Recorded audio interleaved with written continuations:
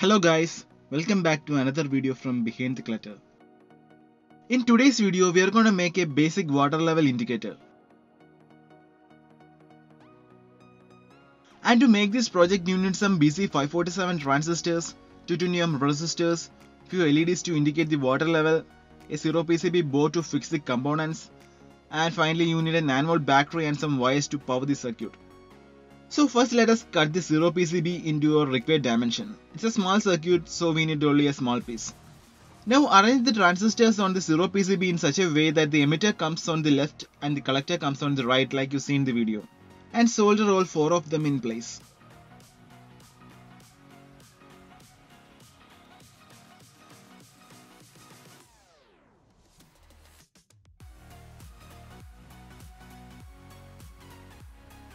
After that, arrange all 4 resistors in series with the collector pin of the respective transistors and solder it.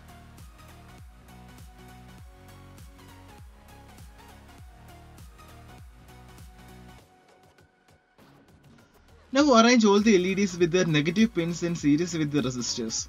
And also try to use the LEDs of different colors to mark different levels like you see in the video. That would be more appealing. Once all the components are fixed, connect them together like you see in the video. You can also find the circuit diagram of the same in the description of this video.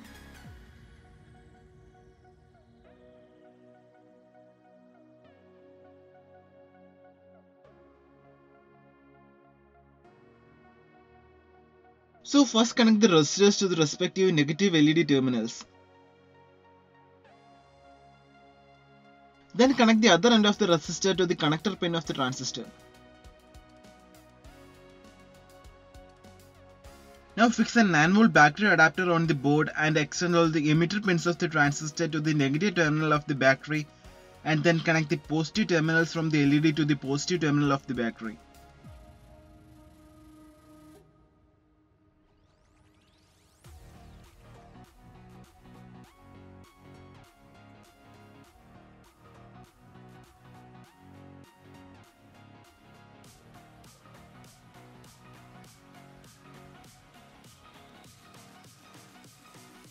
Finally, extend the positive lines and the base pin of each transistor using some wires like you see in the video.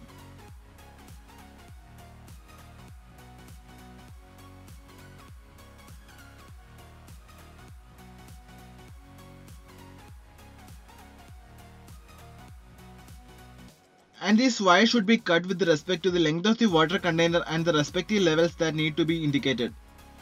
Here I am using this glass beaker for demonstration, so I'll be cutting the wires with respect to different levels on this beaker. And finally the circuit is ready. Now all you have to do is to connect a battery and test it.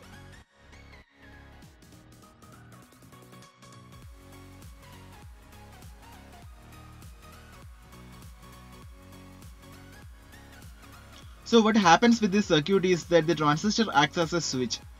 And as soon as you give a power supply to the base, the switch will be turned on.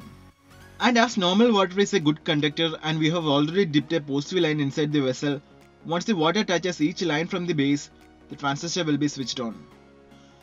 So with that being said, this is Google Drive signing off. Thank you all for watching. Please subscribe to my channel for watching more videos like this.